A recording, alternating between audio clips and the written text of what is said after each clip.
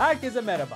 Bu videomuzda yemek şefleri Yasemin ve Ferhat sürpriz bir malzemeyle buluşuyor ve kafa kafaya verip tamamında bu sürpriz malzemenin ön plana çıktığı yaratıcı bir menü tasarlıyorlar. Kendilerine meydan okuyarak planladıkları bu menüyü hazırlamak içinse önlerindeki süre sadece 60 dakika. Bakalım menüde ne var?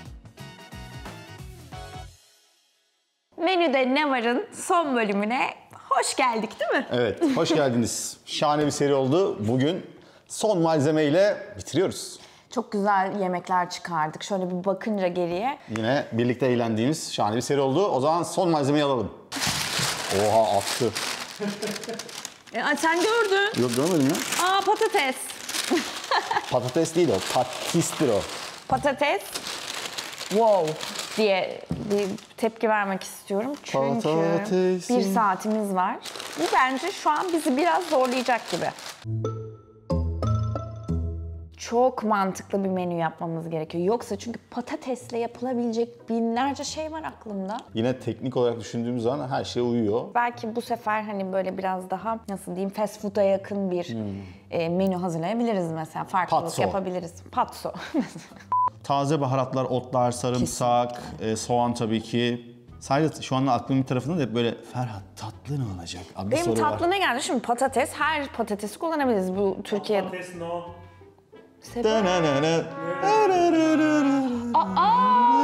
Ya benim aklıma ne geldi biliyor musun? Şimdi kroket gibi bir şey yapıp böyle içine böyle balık veya et mi doldursak falan gibi bir şey geldi. Kroket mesela. biliyorsun benim uzmanlık alanımdır. Bir dakika, kroket bende. Tatlıda patatesin tadını zor alırız ama ya. Hafif bir başlangıç. Hafif olsun. Sarma işlemini yapabiliriz bu sefer. İçerisine de böyle çok lezzetlendirilmiş bir patates püresi koyabiliriz. Evet, olur. Püre ama soru işareti dememin sebebi içerisindeki malzemeleri birazdan çizimle detaylandıralım. Tamam. O zaman şuraya sosu alıp çılgın bir patates kızartması yapıp Aynen, kibrit böyle patates gibi. Senin kroket fikrin bence gayet güzel. Fransız kroket mi, İspanyol kroket mi yoksa böyle Brezilya ya da Japonya kroket mi yapalım? Bizimki Turkish olacak işte. Öyle bir şey yapacağız ki Turkish olacak. Burası da Bunun Turkish olan yer neresi? Ya değil ya, ben öyle Ne bileyim, ben böyle heyecanlandım bir an, böyle bilmediğim bir teknikle mi bu geliyorsun? arada şöyle olabilir. Dışını tarhanayla kaplayıp Turkish'e doğru yol aldırabiliriz bu krokete. Bak, balık turşu yaparsak da buna güzel bir tarator sos yapıp yani Güzel, böyle işte tamam. şeyli, kaparili, dereotlu. Patates ısırdığın anda her şeyi içine çektiği için onu böyle güzel gösterebileceğimiz bir yemeğe ihtiyacımız var. Şey geliyor aklıma, yani patateste böyle ana yemek olarak gnocchi var. Muhteşem. Kafa olarak. Patatesten bir hamur yapıp Ama bunu... klasik bir gnocchi yaparsak da Olmaz. o zaman yemeğin bence puanı düşüyor otomatik olarak. Kesinlikle. Gnocchi bence güzel. Değişik bir şey yapalım. Bunu da birazcık böyle o zaman yerelleştirebiliriz. Olur. Patates zaman- oturtma. Oturtma, klasik patates yemeği. Gnocchi'leri göstermemiz gerekiyor. Yani kıymayı değil de hani gnocchi'ler daha yukarıda durması lazım. Yani Yine bir sulu yemek kıvamında Aynen. ama gnocchi'ler üstte. Uf, çok güzel olur. Madem yerli yemeklerimizi böyle Evet. bir karıştırıyoruz, o zaman tatlıda da öyle bir şey yapalım. O zaman kabak tatlısının patates tatlısı versiyonu gibi düşünelim. Oyalım mı yoksa böyle löpçük löpçük dilim dilim mi keselim? Böyle kalın güzel patates bulursak dilim dilim kesebiliriz. Şöyle yapabiliriz. Acaba yapıyor muyuz rengini bunu? de mi değiştirsek? Aynı şeyi düşünüyorduk. Yani o zaman bunu birazcık boyayabiliriz. Evet. Ayva görünümlü patates tatlısı yaparız. Güzel. Başlangıç için böyle çiğ kabaktan bir kabak rulo yapalım ve içerisine patates dolgusuyla tamamlayalım. Bunları bir de birleştirecek böyle sarımsaklı bir mayonez ve çıtır çıtır kibrit patatesle başlangıcımız bence kusursuz olacak. Yok böyle bir şey. Ara sıcak içinde şöyle güzel bir fresh tarator sos yapalım. Tamam. Bunu dengeleyecek o zaman güzel böyle ton balığı dolgulu, dışı patates, tarhana çıtırlı, güzel bir kroket. Üzerine de yeşillik veya çıtır patates kabuğuyla tamamlayabiliriz. Kusursuz. Ana yemekte biraz bizden bir şey farklılaştırarak yorumlayalım istiyorum. O nedenle kıymalı harcı bu sefer güzel bir sos haline getirelim. Üstüne de İtalya'dan şöyle gelen güzel bir gnocchi ile tamamlayabiliriz. Hafif de yeşillikler serperiz. Mamma mia. Mis.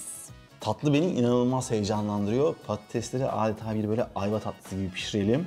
Yanına da krem şanti ile servis ederiz. Üzerine de birazcık fırınlanmış cevizle çok çok güzel olacağına inanıyorum. Bu menü beni çok heyecanlandırıyor. Hadi başlayalım. Haydi bakalım.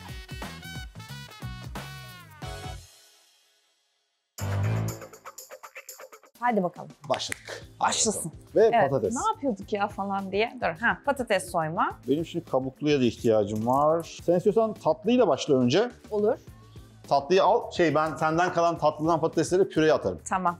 Evet, şöyle yapalım. Patatesi biraz delik açalım. Şimdi ben bu iki patatesi mikrodalgada pişireceğim. Bunları hem şeye kullanırız. Kroketin dışı ve gnocchi gibi aynı hamuru iki yerde de kullanmış oluruz böylelikle. Kesinlikle. Bir taşla 3 kuş vurmamız lazım. Aynen. Çünkü süre kısıtımız. Patates olmasa daha rahat uzun uzun yapardık.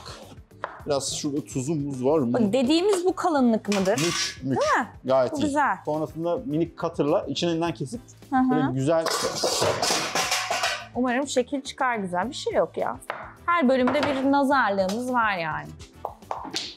Tuz dökmek bereket miydi? Öyle bir şeydi. Biz mutfaktayken başka mesela sıcak bölümüne tuz dökerdik ki orası daha çok iş yapsın diye. İlk patateslere bir 15 dakika verdim. Arkanda uçan tava var diyeceksin, yapmıyorum. Bu espriyi bu sefer yapmıyorum. Nerede soyacak? Ben Sen ne de. için soyuyorsun? Dur, ben sana bunu bir soyayım vereceğim. Püre için mi? Püre için soyuyorum. Bir tane daha kalın keseceğim de arasından. Ha tamam. Bir tane daha o zaman hızlıca soyar mısın? Tabii ki. Sen koy oraya, ben hemen soyayım. Şunu da koyalım. Bu yetecek bize. Askerliğinde patates soydun mu? Yok. bu konuya burada girmeyelim. Ben bir yandan da kıymalı sosa başlıyorum. Başla sen. Ben bu patatesleri hallettikten sonra ve tencereye tatlıyı koyduktan sonra tarator sosu geçeceğim. Ne oldu? Çok patates oldu ya bir anda ortalık. Neden acaba? Patatese bağladık. Oo. Bırakıyorum. Koyuyorum bunları haşlamaya. Tamam. Hangisinde? Haşlama burada. Dumanlanmayı gördük mü? Sert bir spatula Bir adet ihtiyacım yıldız var. anason. Şöyle koydum.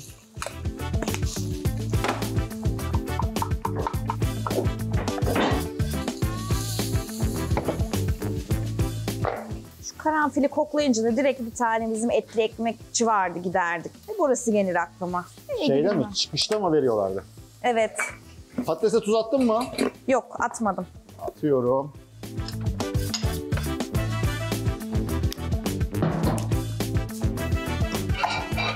Biz buna başka ne atacaktık? Bir bakalım şöyle bir.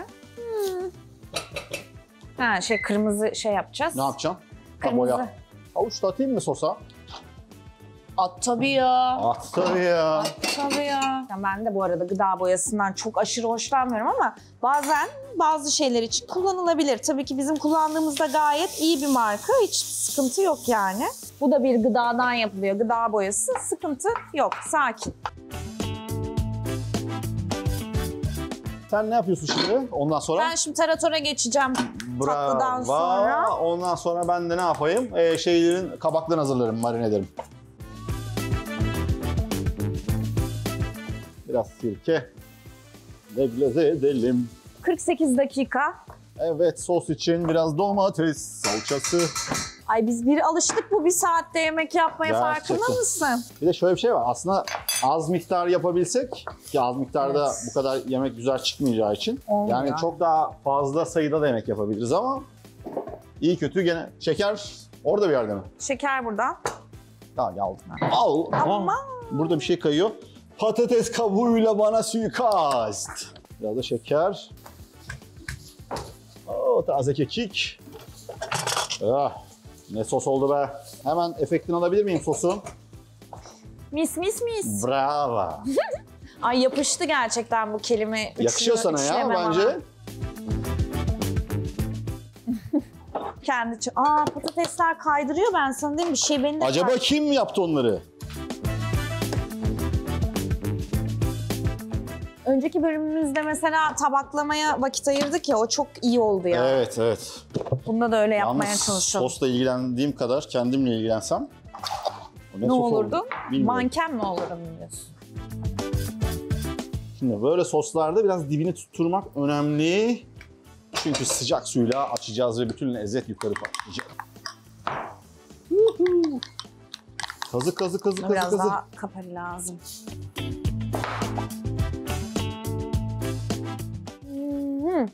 Kızart kalamarın yanına ye. Of çok iyi. Kızart patatesi Bunu ben dolaba koydum.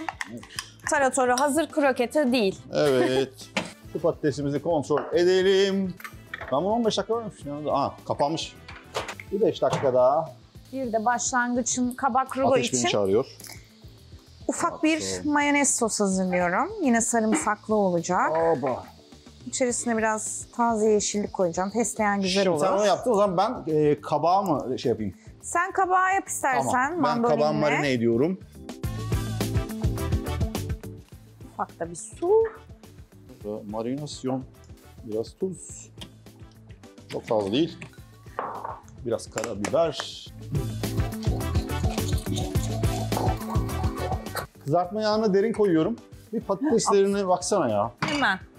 Ah, renk almışlar. Karabiber orada. Tabağı yaptım. Şimdi püresini yapıyorum onun. Şimdi gnocchilerin haşlama suyunu koyuyorum. Sarımsak ister misin? Evet. Evet. 3-4 diş bence bol bol olsun. Sosunu koymadın mı? Sarımsak zamanı. Koydum. Tamam. Sosunda varsa o kadar da öldürmeyelim. O zaman sana 2 diş Her şeyi yeter. kısalım. Patatesler patlıyor. Tatlı hariç. Muskat, biberiye falan yapıyorum sadece. Tabii, aynen. Ben biraz gnocchi'ye de bir tık muskat koyacağım. Tabii. Şimdi buna biraz daha kekik atalım. Onlar çok sıcak şimdi fırındakiler. Tamam. Sen onları Neredeler onlar şu an? Fırındalar mı hala? mikrodalgadalar. Onları ezip bir tık soğutmamız lazım 5-10 dakika. Yoksa Hallederiz. hamuru yapamayız. Bak çok sıcaktır ha. Nasıl içleri? Bence iyiler. Hissettiğim bu. Sosu nerede bunun? Hangisi? Şunun sosu bu mu? Kabağın sosu. Kabağın sosu bu mu? Evet. Fesleğenli. Şimdi iyi. Onun tadındaki sarımsak iyi. Ben daha çok sarımsak koymayacağım. Şurada dursun sarımsaklar, başka bir şey kullanırız. Çünkü epey sarımsak vurucu içerisinde. Ona biraz daha böyle derinlik katmam lazım. Biraz kremamsı bir şey bulayım. Belki kabuklarıyla da bir şey yaparız. 35 dakika. Kumpirciler gibi hissettim ya. Ben kumpircileri izlerken acayip takılıyorum böyle. Gerçekten tutuluyorum onlara. Böyle bir anda açıyorlar şakkıdı tereyağını, kaşarı böyle koyup çık çık yapıyorlar. Bayılıyorum. Dikkat! O ne için? Püre için. Tamam. Sen bunu da sıkabilirsin bu arada. Ama elimde yoğuracağım ya zaten. Şimdi ben bunları bir de soğutuyorum böyle. Tereyağı. Bir şey ötüyor. Şimdi diyeceksiniz ki belki orada haşlanmış var. Burada niye mikrodalgada yaptığınızda yapıyorsunuz? Hemen Hadi açıklayalım. sordum ben. Hemen açıklayalım. Lütfen açıklar mısın? Şimdi o suyun içinde piştiği için biraz daha içine su alıyor ve o yapışkanlığını biraz kaybediyor. Böyle pişirdiğiniz zaman fırında veya mikrodalgada o içindeki nişastası daha çok ortaya çıkıyor ve daha böyle yapışkan ve içine su çekmemiş bir patates elde ediyorsunuz. Kaç? 33. Her bölümde elime şu unu muhakkak almışımdır yani. Püremiz güzel. Kibrit patates. Kibrit patates lazım. Hop. Sana veriyorum tam. Patatesler. Bu yaptığımı mutfaklarda yapmayın. Çok azar işitirsiniz. Evet. Zaten Çöpün ilk üstüne gidip yapılan bir şey hata. soymayın. Direkt. Ama bizim burada şu anda vaktimiz yok. Ben soyuyorum. Ya, sakarlıktan da değil, düşebilir, zayiat olur. Hocam bunu göbeğime mi dayıyorum? Bu çok aletlerden neydi bu? İlginç mutfak aletleri. Bölüm 85. 2. Zaten benim iyi oy verdiğim bir ürün değildi. Ama en azından onu yapamalıyız yani o alet olmadan şu an. Evet. Yarım saatimiz var. Ay. Patates bizi bitirdin. Gnocchi olmak üzere. Çıtır patatesler için patatesler hazır. Sadece birazcık nişastası aksın diye arkada tutuyorum. Tuz koyduk mu buna ya? Hazır o tarafta değilken ben mi gideyim şurada? Şimdi ton balıklı iç hazırlayacağım. Onda sarımsağa ihtiyacım var. Cevize ihtiyacım var. Bu çöpü birazdan devireceğim. Ha canım söyle. Bu da benimle konuşuyor. Aç beni diyor. Açayım seni.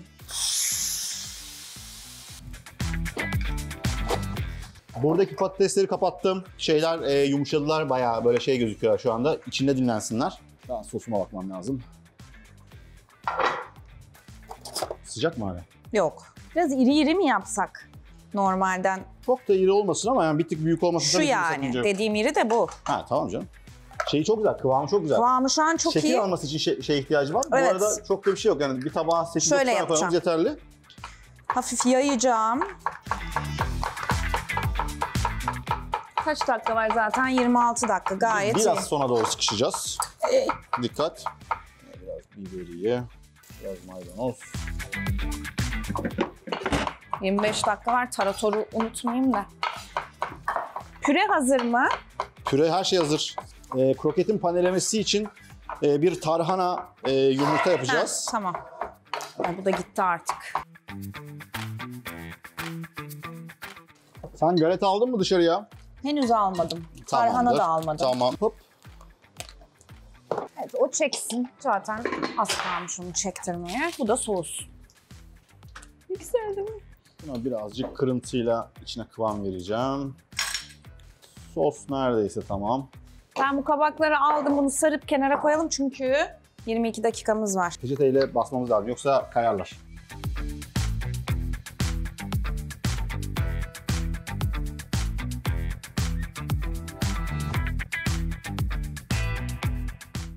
Her bölümde o kadar çok peynir kullandık ki aslında patatesle peynir birbirine çok yakışıyor ama ona rağmen çok fazla Bu şey biraz yapmadık. yapışıyor ama ya. Kaldıramıyorum. Olmuyor. Olmadı. Houston, we have a problem. Ne oldu? Çözeriz. Çözeriz. Biraz az Geliyorum. mı oldu? Yok, fena olmadı. Kurulamayınca işte o kayma oluyor. Üzerine Tam bir nasılsa tekrar tontiş. parlatırız. Tabii üstüne zaten neler gelecek neler. Sanki.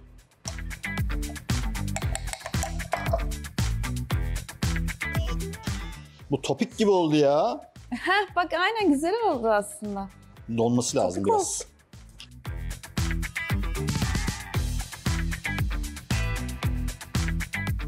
Tarhana koydun mu? Bir kaseye Daha koyayım. dur panelemeye geçmedi. Şimdi gnocchi'sini yapacağız. Gnocchi var.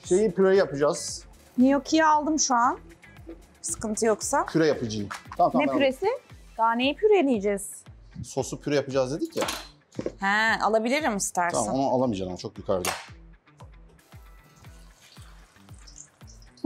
No no no no no no no no no no no no no no. Bir ciğer vakası mı? Oo. Altı üstü 2 tane patates attık içine ya. Bu ne kaynamadır kardeşim ya.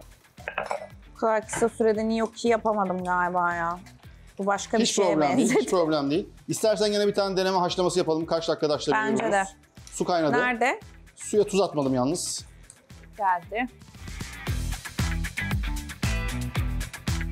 Çıtır da geldi. Nerede? Senin dolabı mı kaldı bir şey? Ne o? Evet. Tamam. Ben onu Onun çıtırı çözeceğim. burada. Yok problem değil. Şimdi sen ne yapıyorsun? Gnocchi İşte haşladın, koydun mu bir tane? koydum. Tamam ben orada şu püreyi yapayım. Alt sosunu. Gel buraya. Geliyor. Gelmez dediniz. Bak ne oldu şimdi. Bunun kabuklarını da faydalanmak için güzelce yıkadıktan sonra kabuklarını da gayet güzel yiyebilirsiniz yani. Tereyağı. Gnocchi yukarıya çıkmış su üstüne ama Son 10. Tatlıya biraz ceviz kavuralım mı? şimdi tatlı Aslında tabağı fırın içinde sıcak. sosu. Şunu fırına atayım direkt. Fırında unutmayız değil mi bunları? Yo. Tarator tamam. Tarhana tamam. Bir şey eksik. Yaktı bizi bu kroket. Gnocchi. Ne var ki? Oo. Arkadaşlar çok teşekkür ediyorum yayında ve yapımda emeği geçenlere. Ben buraya kadar dayanabiliyorum ki yani bu işlerde biliyorsunuz. Gören de hiç soğuk espri Tamam yapmıyor bu zanneder. işlerde benimdir yani. Ama yani benim de sınırlarım bir yere kadardı. Son 7 dakika 20 saniye. Niye bu kadar çok iş oldu ya gene? Orada biraz hamur daha var değil mi? Var. Bu hamurla yapmayacakmışız ya. Bu hamur bizi bugün perişan etti. İstiyorsan un ekleyerek şey yapabiliriz ama Önemli olan açılmaması da açılıyor şu anda. şu patatesten de kullanabilirsin. Çok ince el işçiliği yapıyorum şu anda. Tamam. Şimdi seni öyle bir kaplayacağım ki babam bile tanıyamayacak. Şimdi sana bir de double yaptım mı ben var ya. Abba. Şu bir. O hamurdan istiyor musun daha? Yok. Tamam. Şu double. Evet bebeğimsin. Mis gibi var. Şuraya bir silelim. Gel söyle. Yap. Ya Allah aşkına. Biraz tabii sıcak oldu içerisi. Yoruldun tabii Ama sen de. işin kötüsü açıklayarak espri yapmaya çalışıyorsun. Olmadı. Nefesimizi tutuyoruz, tamam mı arkadaşlar? Herkes nefesini tutsun. Şu anda hata kabul etmeyecek son noktadayız. Çünkü son 4-3 dakika var. Yeeey! Valla dünden kalma krem şantim var. Ne vereyim ablama? Dünden kalma krem şanti mi vereyim? Parmesan var mı bizde hiç parmesan? Parmesan vardır. Muhakkak var. Burası gene dağıldı. Hesapta dağılmayacaktı. Her şeyin altını kapattım. Cevizler bir dakika kardeşim. Salla. Hoppa. Yani 10 kişilik servis versek bu kadar olur. Ama yemekler sıfırdan. Valla ben çok özledim o günleri de. Evet, sos geliyor. Kroketi de sen tabaklayabilir misin rica etsem? Bunun sosu bu kadar mı olacak şefim? Ne o? Bunun sosu. Yok. Vereceğim mi sos yoksa patatesi böyle yanına mı vereyim? Sos verebiliriz. Patatesi üzerine mi koyacaksın? Sanki üzerinde Üzerine böyle daha güzel durur. olur. Sos nerede? Bunun sosu? Nerede cevizler? Cevizler bir de bak önde. şöyle çıtır patates kabukları yaptım.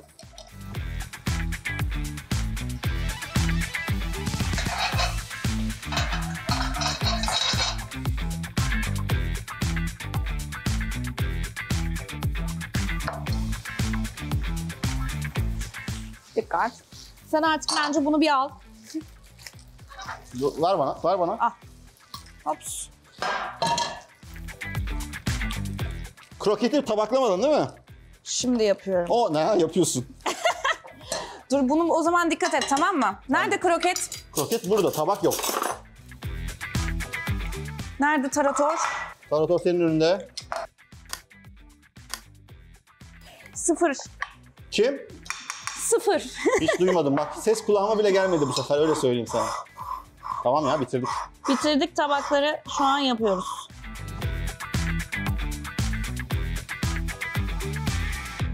Senin oraya mı kaldı çıtı? Tamam, oraya okey. attım. Tamam. Ne dersin köriye? Köri olur. Voilà. Böyle bir kırmızılık yok yani. Çok güzel oldu ama. O zaman çak.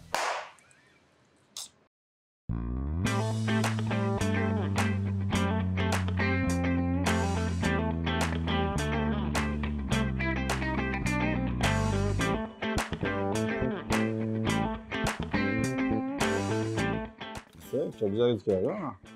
Enfes gözüküyorlar. Renkleri beni benden aldı. İştah açıcı bir renkleri var. Aynen. Bu özellikle. Evet, onu çok merak ediyorum. Kıpkırmızı al rengi oldu. Haydi başlayalım. Başlangıcımız efsane gözüküyor. Yakıyor ya. Şöyle. Şunun hastasıyımdır böyle tersten. Kokular çok iyi değil mi ama? Kokular çok iyi. Böyle sarımsaklar, marımsaklar. Ben bunu bütünüyle atacağım ağzıma şu şekilde. Benimki gibi olmasın da.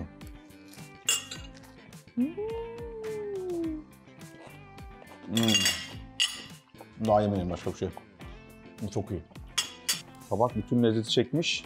Patates içinden böyle ipek gibi geliyor ve güm diye çıtır çıtır patates. Çok güzel olmuş. Hani böyle şey gibi de hani başlangıçta genelde bu tarz tabak yapıldığında biraz böyle karides, ne bileyim bir balık falan girer içerisine, yengeç girer. Bu böyle şey gibi vejetaryen bir başlangıç tabağı. Ve çok hem iyi. görsel hem lezzetiyle mükemmel. Şunu da yiyeyim. Puanım, hadi 10 demeyeyim, gönlünüz kalmasın, 9,5 derim ama. Ben de 9,5 diyorum. Çok güzel. Bu kabuklar sonradan Değerlendi bir anda. değerlendi ve çok iyi olmadı mı yani? Şöyle açtım. Hadi Bak. kabuk ve sosla beraber. Cips. Wow. Şimdi ortadan ikiye. Yalnız var ya, bu tek başına direkt sıcak kabuk patates olarak satılır. Kesinlikle. Tamam. Woo. Kaşarlı gibi. Aynen kaşarlı gibi, onu diyecektim. Koymadık değil mi hiç Yok, içine? yok. Sonradan ekledin mi acaba senin dedim. yaptığın o güzel hamurun uzaması. Şimdi şu taratoru da şöyle bir... Körili muhteşem tarator. Deniz ürünü şey olmuş. Ara sıcağı tam. Damak tadına inanılmaz uyan. Körisiyle, biz böyle mesela köri bize çok uzakmış gibi düşünülür ama istatistik olarak da bildiğimiz üzere Türk halkı körili yemekleri çok seviyor. En çok satılan yemeklerden biri belki de körili tavuktur Körili yani. tavuk, bu yoğurt, ekşilik, köri ve ton balığı, dışında da böyle yumuşacık patates ve üstüne çıtırıyla, kaplamasıyla falan ılık. Tarhanalı bir de kaplama. Çok iyi. Tamam, şimdi oldu. O tarhananın ekşiliği de var. Evet tamam. var aynen, çok güzel geliyor böyle. Buna da 9. Ya ben bugün hepsini mi övüyorum acaba Yok, diye bence düşünüyorum hiç ama. şey değil. Patatesin o gücüyle tabaklar şenlenmiş. Yani ben de buna 9,5 diyorum. Senin hatırına sana 9 diyorum. Bak O bu da çok doğru. iyi çünkü. O çok iyi. Bu Bütün denge tutmuş onda. Bu da iyi ama ya. O zaman Ana yemek. ana yemek. Çok iştah açıcı duruyor. Ona bir kaşık Hani vereyim böyle yani kaşık kaşık yiyesim var onu. Değil mi? İçim yumuşadı. Huzur Sos doluyorsun. buramdan böyle akarak gidiyor ve bu minnacık patates gnocchiler Böyle ağzında yumuş yumuş oluyor. Çok çok çok çok güzel. Gerçekten buna ben 10 veriyorum. Çok güzel olmuş. Yani. Hani gnocchilerin şekli falan bile artık belli bir süre sonra görmüyorsun. Hani daha güzel yapabilirdik. Tabii ki o ayrı Evet yani konu o ama tamamen süreyle ilgili. hadi 9,5 Hadi 9,5 olsun. Tamam, Hadi şimdi 9. şey yapmayalım. Mükemmel Evet. forma sahip değil o da yani. hiçbir şeye Ama 10 vermeyeceğiz. bu arada lezzetlerde ben şu anda hiç eksik lezzet görmedim. Bence bugüne kadar yaptığımız eksiksiz lezzet açısından 3 tabak diyebilirim yani. Bulgur için de ben aynı şeyi düşünüyordum. Bu da yani üstüne kattıkça Karşıma katıyoruz değil. biz nasıl bir şeyiz ya değil mi? Birbirimizi öve öve bir Öv hal. beni. Öveyim seni, öv beni. Arkadaşlar Yok. yapacak bir şey yok. Güzel yani. Güzel. Ne Kısa diyeyim? sürede çıkarılan. Kötüye kötü diyoruz. Bu da teyzem doğum yaptı. Loğusa şekeriyle bir patates tatlısı yapayım Hoppa. dedim gibi bir şey oldu. Yani çok kırmızı oldu.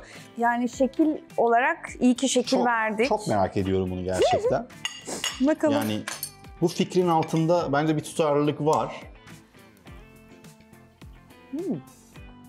Sosuyla denedin mi? Hı. Ama bir şey diyeyim. Şöyle bir şey var. Doku olarak çok güzel. Tarçın karanfil tadı çok geçmiş. Neyi eksik kalmış? Çok şeker kaldırır patates. Yani daha şekerli olması gerekiyor değil mi? Neredeyse 1-1,5 su bardağına yakın şeker koyduk. Ona rağmen bana mısın dememiş, içi bildiğim patates. İçi patates. Şu kırmızılı gördüğünüz kısım evet tatlı, tam olarak geçmiş. Ama bir ayvada, bir bal Evet. kabağındaki o içine çekme Kendi o öz şekeri şekeri yok. yok. Kaymak, tarçın, karanfil ve bence orijinalliği yüzünden bu 7,5 hak ediyor. Ben 6,5 veriyorum ya. Ama bu da güzel bir deneme olmuş yani en azından onu söyleyebiliriz. Yani genel olarak patates menüsünden memnunuz.